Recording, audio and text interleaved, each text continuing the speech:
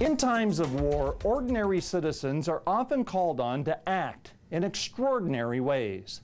In some cases, even horses are summoned to carry more than their own weight.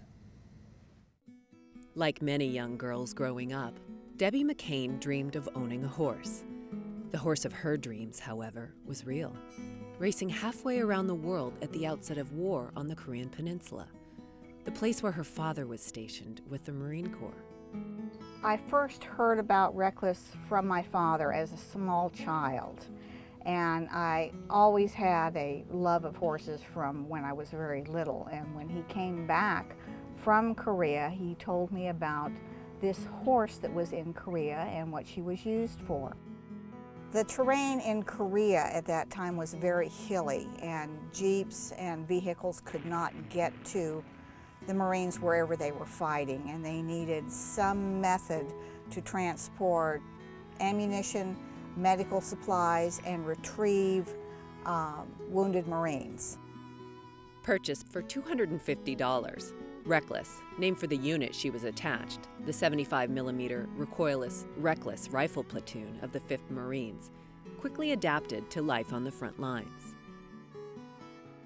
Reckless started off as a Mongolian racehorse in Seoul, Korea. To look at her, you would think that she was just this little common sorrel mare, but she had major insight into the job that she had to perform.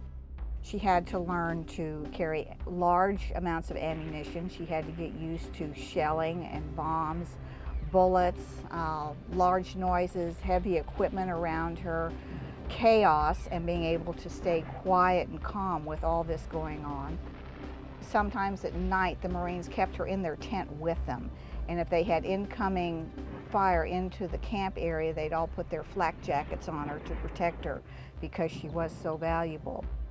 It got to be just second nature to her to go into a combat situation and deliver the ammunition and take Marines back with her.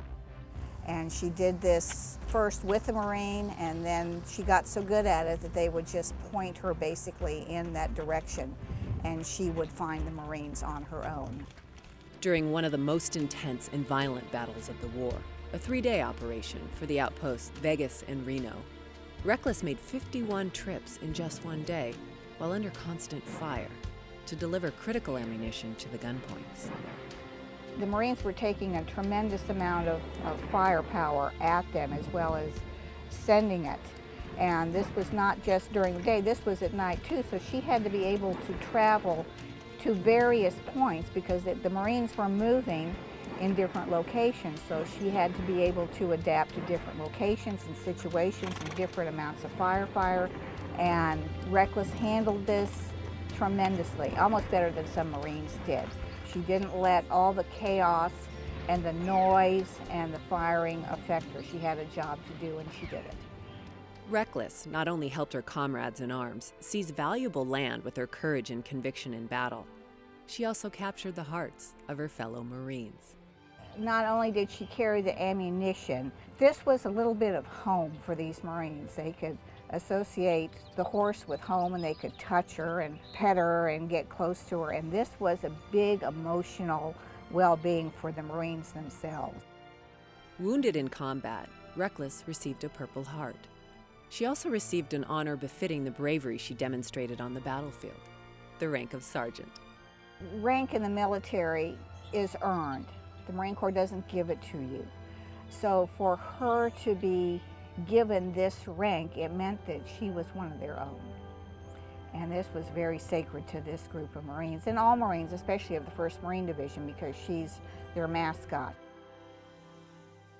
When they got permission to bring her back aboard ship, she stayed in the hull of the ship with the Marines, and they all took care of her. And the ship landed in San Francisco, and she disembarked up there to a big parade and a big fanfare and a welcoming committee, and they had a big ceremony up there in San Francisco.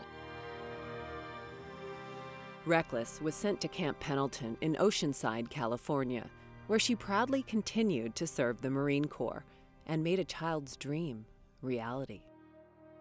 When I found out that Reckless was here, she was a war hero, but she was a horse war hero. So when I came down to see her for the first time in 1956, is when I first met her. And then from then on, I was down here every weekend.